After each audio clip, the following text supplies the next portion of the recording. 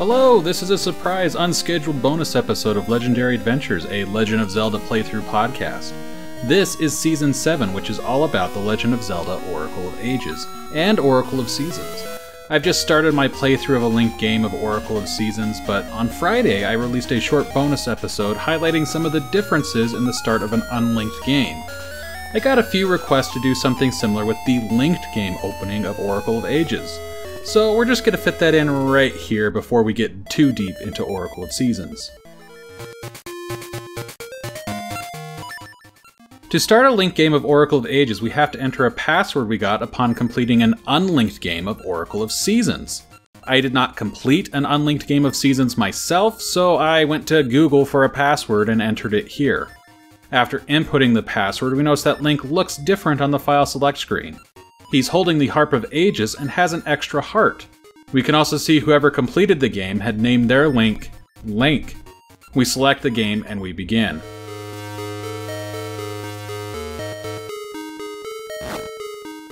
In a dark lair, a red flame burns. The Gerudo witches, Kotake and Kuume, cackle with glee.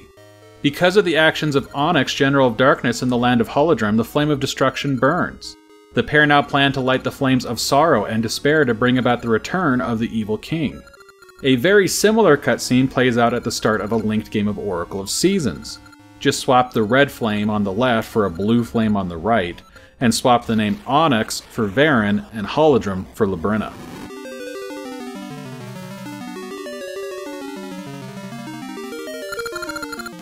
The Triforce urges Link to accept its quest. He lands on his feet in a forest within Labrynna. We're unable to open our menu at the moment, but Link is currently unarmed. There is no way to go but up, where he runs into a possessed Impa with a blue appearance who is seemingly being menaced by monsters. The monsters run off when they see Link. The possessed Impa does not recognize Link, but sees a Triforce symbol on his hand and recognizes him as a Hyrulean hero. Here I think it becomes pretty clear the changes to this opening are not going to be as dramatic as the changes that we saw in Oracle of Seasons. We travel with Impa and we push a stone marked with a triangle out of the way for the possessed Impa and make our way to find the person she is looking for, a singer named Nehru.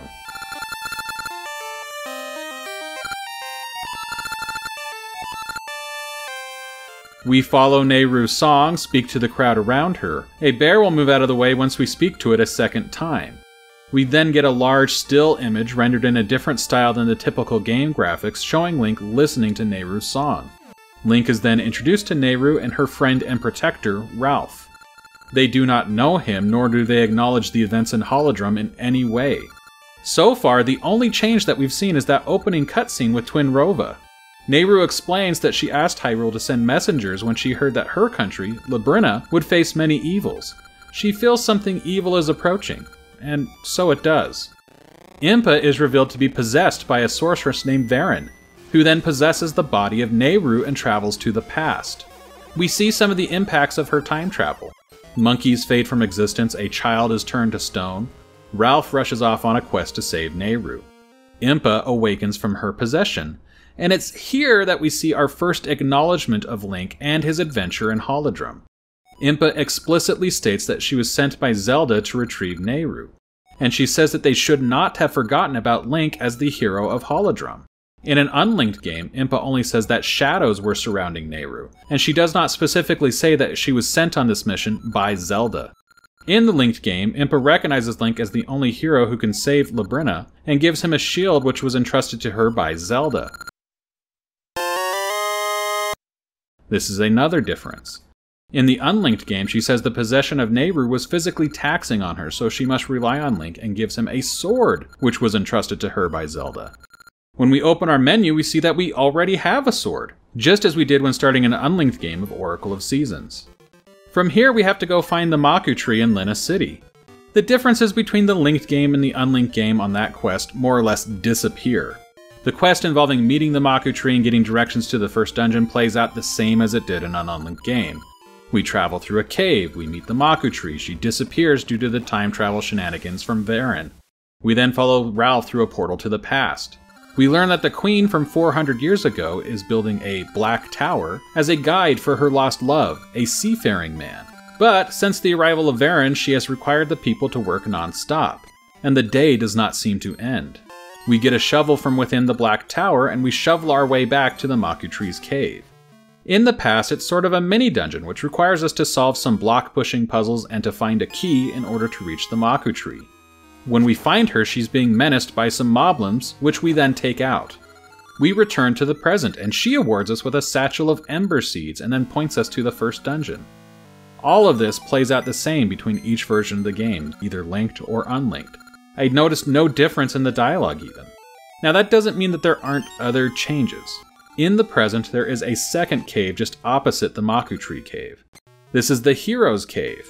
It's an optional mini-dungeon, but we can't enter it at this point because it requires the power bracelet to lift pots. We can also visit the home of Blossom and Bipin and continue their quest. As with a linked game of Oracle of Seasons, they moved, but this time to Lina City. Whoever got the code that I used had developed their son, who they named Yoshi, into a hyperactive child. I spoke to him before going to the Maku Tree. After going to the Maku Tree, I returned to their home and they had moved to the other side of the house. Yoshi asked if I had a girlfriend. I said yes. Blossom asked if I was a hyperactive child. I said no. She asked if I was quiet. Again, I said no. She asked if I was weird. I said yes. I did not play any further into the game to see how this would turn out, but based off a guide from Thonky.com, I'm guessing I sent Yoshi down the path of becoming a slacker. Between the opening of Oracle of Ages and Oracle of Seasons, I would say that the changes between a linked and an unlinked game are much more dramatic in Seasons. In that game, the characters recognize Link right away from his adventure in Labyrinth. There are more and more frequent references to those events. And by starting with a sword, the Hero's Cave mini-dungeon at the start of Oracle of Seasons is cut out of the quest entirely, and it's replaced by that new linked game Hero's Cave optional mini-dungeon. This both alters the story and compresses the opening of the game quite a bit. In Ages, I feel that the story alterations are minor, and there's no difference in the length of the opening or the path that players will take through it. There are some other changes later in the game that are maybe arguably bigger than the ones that we see in Seasons. I'm thinking specifically of a mid-game mission to save Princess Zelda. Plus, in Oracle of Ages, there's a square of the map within the Sea of Storms that's only accessible in a linked game. Although Oracle of Seasons introduces changes of its own, including a continuing background subplot involving Queen Ambi, and certain items shifting between locations in both the linked and the unlinked game. In which game are the changes more dramatic? I don't think I can say with any real authority, not having completed a linked game of Ages, but if the opening is any indication, I think Seasons may be the more dramatically changed game. I hope you enjoyed this bonus episode of Legendary Adventures Podcast. Feel free to subscribe if you want to follow along with my playthrough of the Zelda games. And a big thank you to everyone who has already subscribed. I am Paul Riley, and I'll see you next time.